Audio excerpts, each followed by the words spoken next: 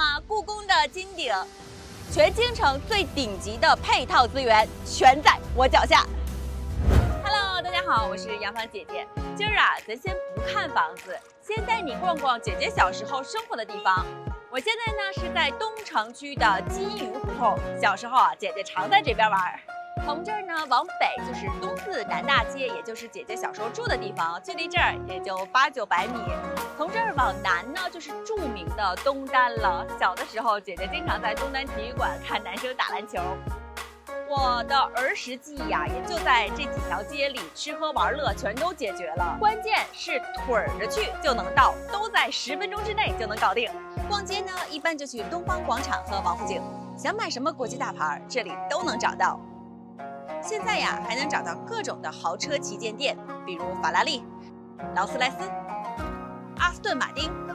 家里人有点不舒服的话，可以去协和医院，走过去呢也就10分钟。北京虽然大，但是在内城的核心区域呢，就能满足我们生活所有需求。其实不光是现在，在从前啊，金鱼胡同也是北京城最核心的区域。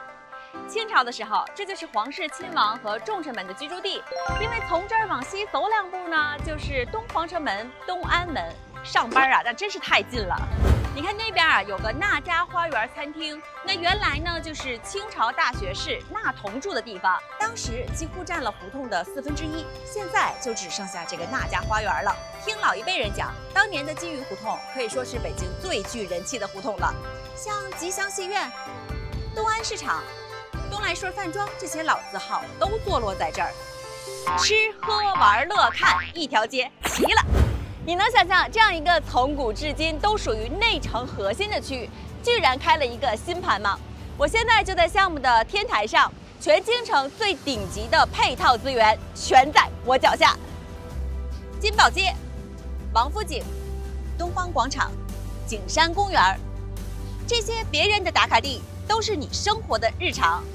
看见了吗？故宫的金顶，从这儿啊到故宫的东华门只有1公里，那从这儿到2环呢也只有1.7公里。如果单从距离上来说，这可以算是北京的1环里了。欣赏完天台的美景，咱们下楼看看。项目的前身是丽苑公寓，是北京最早一批的涉外公寓，所以它自有2000平的高端会所。升级改造之后，还会和顶级会所朝阳俱乐部联合运营，品质服务那自然没得说。里面呢还有一个泳池，喜欢游泳的朋友啊，那有福气了。5星级酒店式的物业服务也是国际一流水平，24小时都有管家服务，半夜饿了也能送餐到房间里。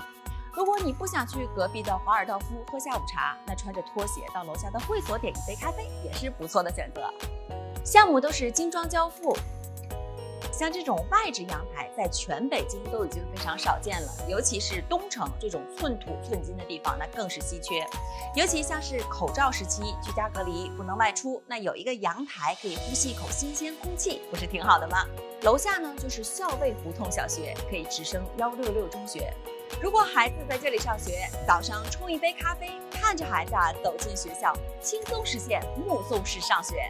主卧和次卧都各有一个外置阳台，3面宽的设计，充分保证了每个房间的采光和通风，居住舒适感满分。